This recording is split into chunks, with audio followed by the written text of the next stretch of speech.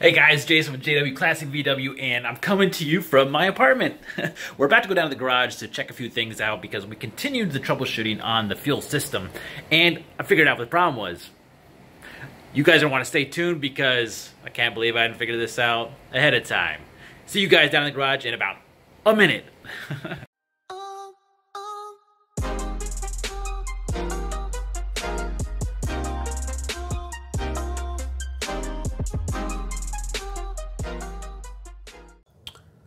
Hey guys, how's it going?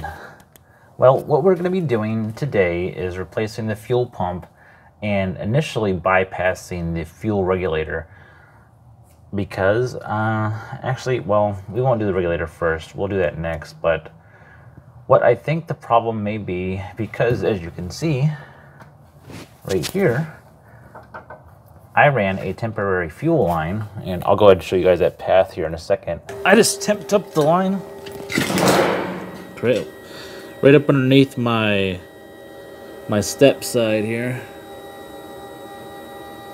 And it just goes all the way down.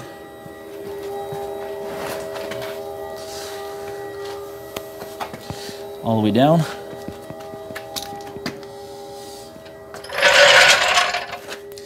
Back behind here, and it goes up over the transmission to the other side.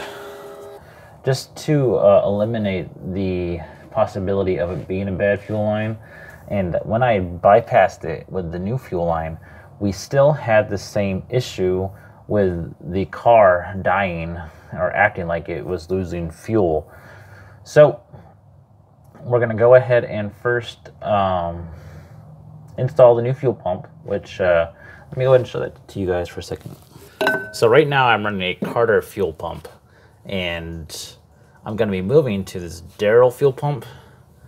You can find more information about this fuel pump on CB Performance because they offer it, but it always costs shipping when I order stuff through CB Performance. So I went ahead and found this fuel pump on Amazon, and I'm a Prime member and an affiliate, as I've told you guys in the past. So shipping was free, and it was around 40 bucks. So the price was way better too. I did look at the Carter fuel pump, the one that you see down there, to see how much it was going to cost if I ordered a new one of those. And normally the price is like 70 bucks, but it was hiked up to like well over 90. And I don't know what that was all about. But it was almost like they knew I was going to buy the dang thing. So they decided to hike the price up. And that is just not cool at all. One of the other things that I do like about this fuel pump is that it has the brass ferrules on it, which is super cool. Come on, man, focus, dude. So it has the brass ferrules on it. These brass ferrules. Well, you know what I mean, because the zoom is acting like a bonehead. Oh my goodness. There we go. The brass ferrules, those bad boys. And then it also has on the inlet side a little filter that you put on here, but that's cool because this is NPT, and I could put a A&N fitting thing on it if I wanted to. That's pretty neat. So all in all, this fuel pump is a lot better looking quality. I have no idea how it's going to run, so that's going to be new. But let's go ahead and get it installed. Get the old Carter out of here, and yeah, let's get it going.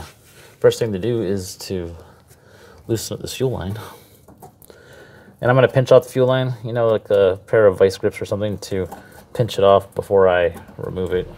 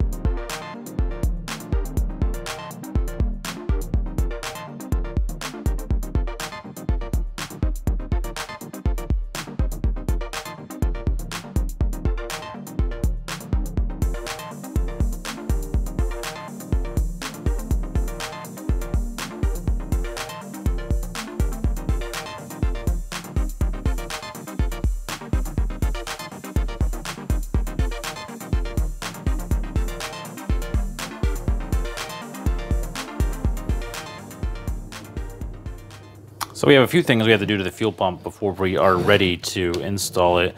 I already added this little piece of line here that comes back to the actual line, the 5/16 line that goes to the back of the engine. We're gonna go ahead and shorten the line coming over to here, because this is gonna ground back to the chassis, and I'm just gonna use one of the bolts that are going down through it. So that's simple enough. We will just strip it back and then add a lug onto it. And I've got this big lug, which is honestly really big. Let me see if I got a lug that's a little smaller. So I always strip off this insulation, the plastic, like that, and then I put my own on, my own heat shrink. It's just been doing that forever, so I just keep doing it. As you can see, lug and then insulation. Installation, lug and heat shrink. So make sure that it fits, which looks like it will. No problem. Yeah, no problem. We'll put the heat shrink on first. Always heat shrink on first. Then your lug.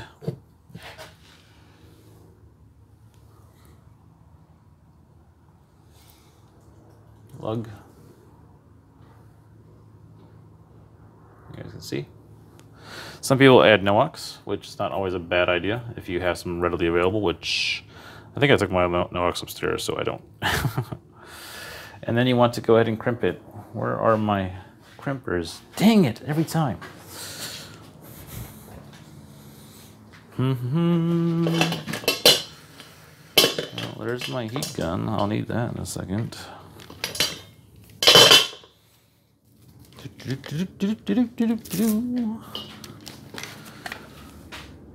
Heat gun. Where are the crimpers? Well, these ones have a crimper on it, but I just really have never been a fan of it. I have special crimpers around here somewhere. I'll probably put them back in the toolbox, you know, where they belong. Hey, that's where they are.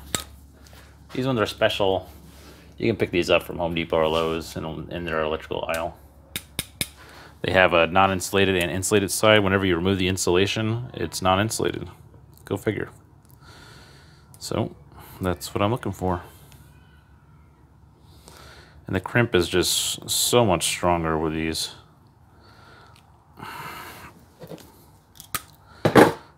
Oh yeah. Let's run the heat shrink up over top. And then we'll run it down. Good to go.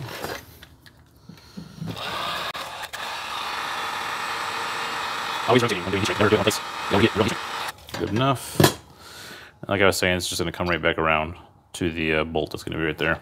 Now this one, the positive end, is I'm going to cut that back quite a ways too, like right here, because I have a spade that I have to put on here. A spade end. This one's, oop, that's not it. It's fairly decent sized because it's the only one I have. So we're gonna rip off the insulation off of this and then see what we can do with it. Ooh, it's on there. Oh, well, never mind. We're gonna break it and then not be able to use it.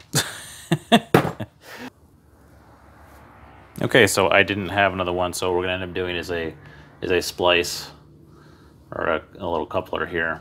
And then I'll run the heat shrink over top of it once we get it done inside of the car. So, but we're almost good to move over there. I'm gonna go ahead and install the little filter that comes on this thing. So it's this little piece here. It looks like a filter, but I don't think it is. It's like hollow. So I don't know if this is some sort of surge for the fuel. I don't know. Anybody out there know? I don't freaking know what it is.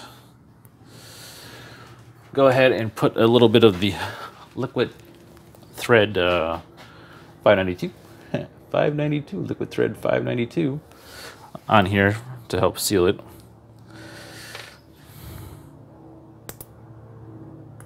Oh, that's plenty.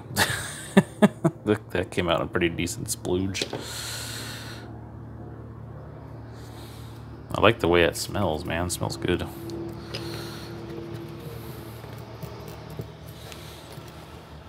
What size is that? 1/2 inch. Well, it's on there.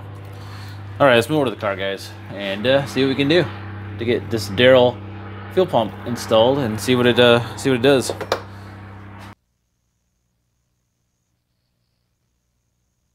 Well, one thing for sure, the new pump is definitely louder than my old pump. As you can see, I have it Velcroed back to the brake line there, and this is where the power is Velcroed to it. Pump goes this direction, and this is where it meets the temporary fuel line.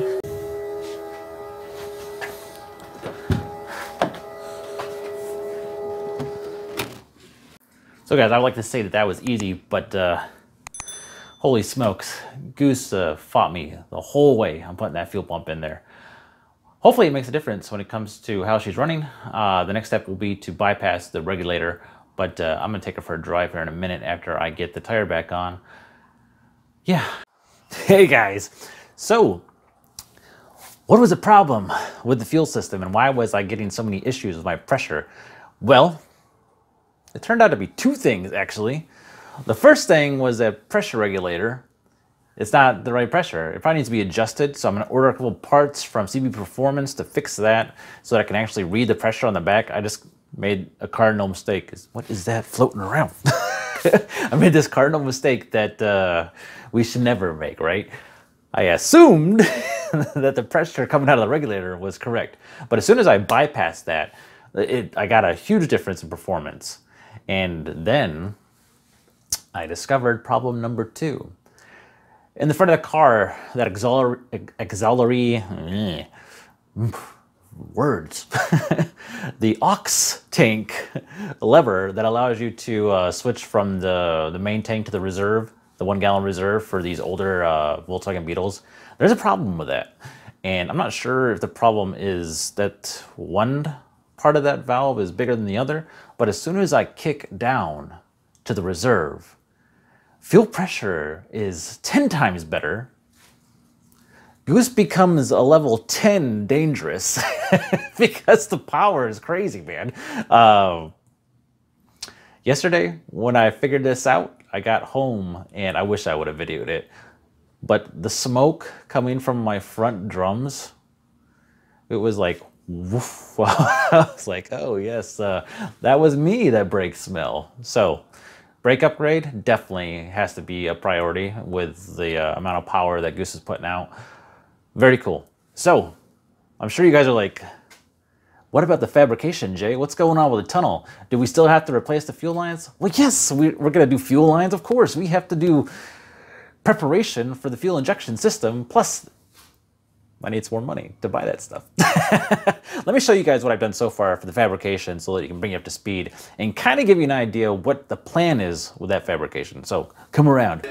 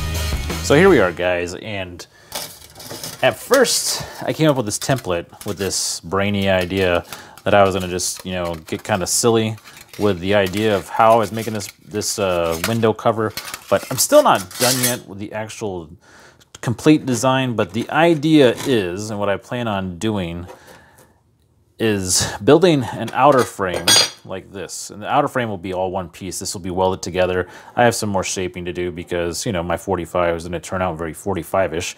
So I need to fix that. But I'm using this this plate steel, pretty much is what I picked up from one of the big box stores. And this is 3/16 just bar, the steel bar. And I made the frame that I'm going to weld together, and I have to bevel both sides still to get the frame welded in. And then I have the just some sheet steel that I'm using as a backing, which this is going to have to be shaped, and I'm still not sure how it's going to work exactly. It's gonna probably be a pain in the butt to get it the way that I want to, but it's worth it. Goose is worth having a pretty cool window. And on the inside, I'm going to go ahead and do the same thing with the bar, have a couple locations, like corner pieces made up to reinforce the corners on the inside. And that's where these riveted thread, stainless riveted thread inserts come into play. These bad boys right here. Check out the description if you're interested in these. I have them down there. But I picked these up, and then I picked up the button nose edged hardware to go with them, and it was all together for, I think it was like 30 pieces. It was like $7, dude. You can't beat that deal.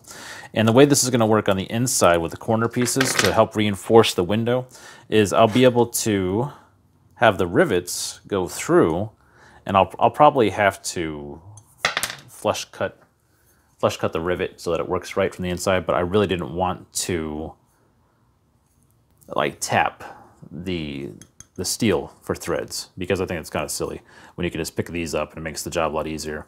So I'm going to build the inserts on the inside, and then all together, once this is put together, which is going to look really neat, I'm going to have these rivets and the button nose screws spaced out pretty darn perfect around the outside. And painted. I'm going to paint all this to probably make that area where I made the cut for the window stronger than the rest of the tunnel. once it's all done and buttoned together. So that's the idea, guys. I know you've been kind of curious about what I planned on doing with the window, because there's so many different easy ways just to cover that with a piece of metal. But this is Goose, guys. I didn't want to go about that an easy way, or a way that didn't make sense to me. And I don't want Goose to be pissed at me for the rest of her life that I cut a chunk of her out without coming back with something that's, you know, 10 times better. All right. So that's the idea on the fabrication. More to come on that, because if any of you guys have fabricated before, you know that it takes time, and I'm pretty novice at this stuff. So yeah, it's just, you know, trial and error, trial and error. Cool. So that's that. So again, guys, I picked up this little mobile phone device to go on my windshield to help hold my phone. I'm about to check it out and see what I think. I'll let you guys know if it's cool or not cool. Something you might want to look at. It wasn't super expensive, so that was kind of nice, and it'll stick to my windshield. And that is the part that I like. And this is why I got the mount, so that I could go ahead and put it in my car, and you guys could have this view of me as I'm driving down the road, and if I want to talk to you guys about something, I'm not doing it dangerously. So that's kind of cool. All right, guys. So I'm really digging this mount. One, because just the sheer adjustability of it, and I gotta clean my window, got it all gross, but once this thing is on here, dude, I could probably pull the windshield off with this thing if I wanted to. You have an adjustability here that allows you to take it up and down, however you want to, and then you can adjust here on the back, and then you have an adjustment on the back that allows you to move your phone up and down, depending on how, well, hold on. Yeah, how far up and down you want to go with that. So that's kind of cool. It doesn't have any charging built into it, but I like it because it's open at the bottom and or the sides, depending on where you want your charger to be. So that's pretty cool. I'm gonna go ahead and test. Well, yeah, it has this too, telescoping thing. That's pretty neat. It allows you to take it out and back. So, like, I guess if you wanted to mount it on its side, you could bring it in or out, and you can move it down farther out of view if you don't want to have to look at it, or up and towards you. Which is cool because you guys know that when you're driving around your Beetle, sometimes the speedo in your Beetle is not always correct. So, very cool. Check it out, guys. I'll link it down in the description. If you're interested, it's not super expensive, so take a look. So we got the main stuff done today, guys. That's going to be really it. I wanted to spend some time troubleshooting and figuring out what's going on with my fuel system because I knew there was a lot more power in this engine and it was starving because of gas. I had spent so much time blaming issues on the carburetors, and I've cleaned them so many times that I knew that was not the problem. And I was starting to question my MagnaSpark too, thinking like, man, is this a spark issue? Is there something wrong with all these new parts that I bought? And I'm like, no, that can't be it. I talked to my dad, we went back and forth, and I was like, it's gotta be a fuel issue. So thanks, Dad. It was definitely a fuel issue. Hope everybody's having a good weekend. I hope you're all getting out there working on your cars. To all my new subscribers, thank you so much for coming on over and clicking subscribe and the little dingy belly. Hit that dingle belly for notifications. All my subscribers that have been here from the beginning, you guys are the best. Get down in the comments, make some comments. I love talking to you guys and helping you out with your projects. Hit me up on Instagram. I'm on there. Hit me up on the Facebook group. I'm definitely in there. If you have any questions, any problems, if you just want somebody to knock some ideas off of, feel free to hit up the boards. I'm very responsive. The email for the channel is also down in the description. And also my top 5, I switched it to top 5 Volkswagen related YouTube channels are down there as well. Hit those guys up and share some love, guys, because without you, without the subscribers, without the audience, we wouldn't exist. So thanks again. Can't wait till next time to get back to work on this fabrication stuff. This is Jason with JWClassicVW, and I will talk to you on the next one.